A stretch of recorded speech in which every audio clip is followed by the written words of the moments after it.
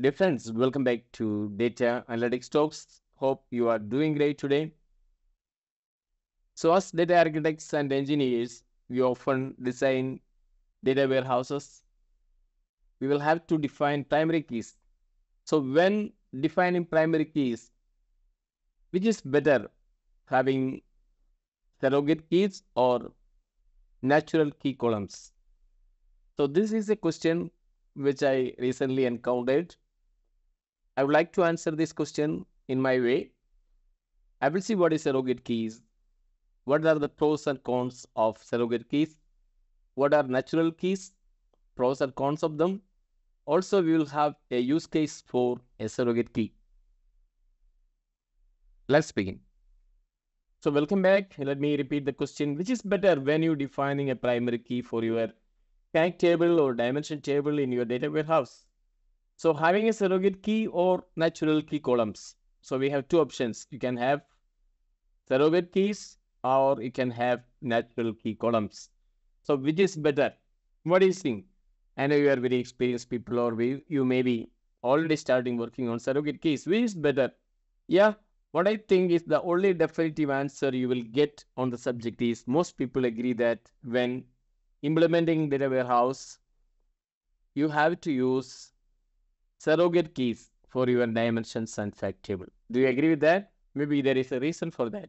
So we will look into that, why people say so. So the major reason, this is because the source OLTP relational database can change anytime due to business requirement, and your data warehouse should be able to handle all these changes without needing to change or any update. So we have the OLTP and we have OLAP. OLAP is the analytical data. OLTP is the transactional data. This transactional side can change anytime, but your design should not be, your analytical design should not be affected by that. So for that, surrogate keys can play a very good role. That's one reason. Again, what is a surrogate key? So a surrogate key is a system generated value with no business meanings that is used to uniquely identify a record in a table.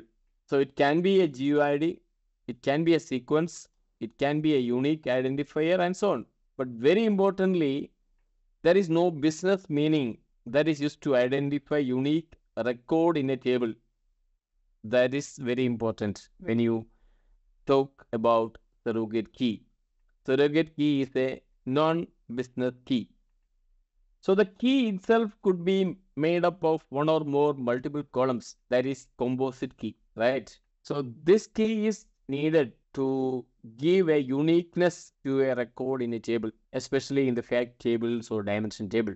With an example, so here we have an address table, we have address ID, we have street number, we have street name, we have city, state, zip code, and modified date. So in this case, we have address ID. Does it make any sense? It's just 1, 2, 3, 4, 5, 6. Of course, the street number is meaningful, street name is meaningful. It is all part of the business. Even the zip code, even the state, everything is part of a business, right? But address ID is just giving you a unique identification for this particular row. That is the surrogate key. Then coming to a natural key. What's a natural key? A natural key is a column or set of columns that are already exist in the table. They are attributes of the entity within the data model and uniquely identifies a record in the table. Since these columns are attributes of the entity, they obviously have business meaning. So let me take an example here. So we have an employee. In the employee, we have first name, last name, birth date, SSN, address ID, hire date, modified date, and notes, right? So in this case, we have address ID, but as already we have seen that this address ID does not make any business value. But we can also see there is something called SSN, Social Security Number, that is SSN. So, every citizen of America, every citizen of America will have a unique SSN. So coming to the table, we have Jim Smith, last name, we have birth date, we have the SSN, we have the address ID, and we have the hire date and modified date. Here SSN is part of the business entity and makes a lot of sense to the table. And this is unique. So now you understand What's the difference between a natural key and what's the difference between surrogate key? A surrogate key is just a key. It's a system generated. It could be a sequence, it could be a GUID, it could be a unique identifier, just to identify a record. But natural key is part of the entity. It can give a lot of meaning to that particular record. It gives a uniqueness to the record. So looking at some of the pros of natural keys, the key values have business meaning and can be used as a search key when querying the table. And secondly, the columns and primary key index already exist, so no disk extra space is required for extra column index that will be used to buy the surrogate columns. And thirdly, fewer table joins since joint columns have meaning. For example, this can reduce risk IO by not having to perform extra reads on the lookup table. So we have a couple of pros. Similarly, there are some cons too for natural keys. So what are those? So may need to change or rework key if business requirement change. For example, if you use SSN for your employee, as in the example above, your company expand outside of United States, not all employee would have the SSN. So you would have to come up with a new key for your database table. This is very important. So basically, sometimes if you use a primary key as the unique key, when you work cross borders, you will have to bring up some additional unique keys rather than the country specific unique keys. Secondly, more difficult to maintain if key requires multiple columns. It is much easier from the application side dealing with a key column that is constructed with just a single column. So sometimes you have the composite primary keys that is very challenging, sometimes requires multiple columns especially when you bring to the reporting side. Then poorer performance since key values is usually larger or is made up of multiple columns. So larger keys will require more IO both when inserting, updating data as well as when you query. Then we can't enter a code until key value is known, right? When you know the primary key, we cannot enter in something new unless the key value is known. So sometimes benefits for an application to load placeholder record in one table, then load the other table, and then come back and update the main table. Then finally, it can sometimes be difficult to pick a good key.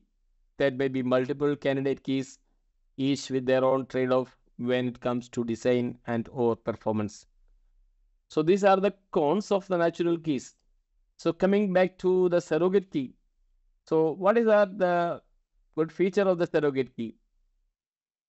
No business logic in key. So no change based on business requirement. It will be some system generated sequence or GUID. There may not be any business. It need not be changed based on the employee. So employee table above used as integer surrogate key. You could simply add separate column for SIN if you add an office in Canada, right? So basically, I will showcase you how the surrogate keys are placed in a table. Then let's code if maintaining same key strategy across all entities. For example, application could be reused when referring primary key if they are all implemented as a sequential integer. Then it has a better performance since key value is smaller. Then we have the surrogate key guaranteed to be unique. So they are system generated, could be sequence, that's always guaranteed to be unique. And finally, if a sequence is used, then there is a little index maintenance required since the value is ever increasing, which leads to less index fragmentation. So we have seen the difference between the pros and cons of both natural keys and surrogate keys. I hope you understand now about the surrogate keys. So before closing, I would like to discuss a use case. Suppose you are working for a client who has employees from US, and they started with their system, which will record the details of the American employees. and it will have the serial number, full name, date of birth. Since these employees belong to US, they will record their social security number or SSN. They have the address, phone number, email address, occupation, and marital status, gender, and nationality. Later, the client started extending their services to other countries, and India would be one of them. In India, the unique identifier for every citizen is other number, and in US, it is social security number. So when they try to set up their employee system, no, they cannot go with the same unique key as SSN, which is followed for American. So that what will happen?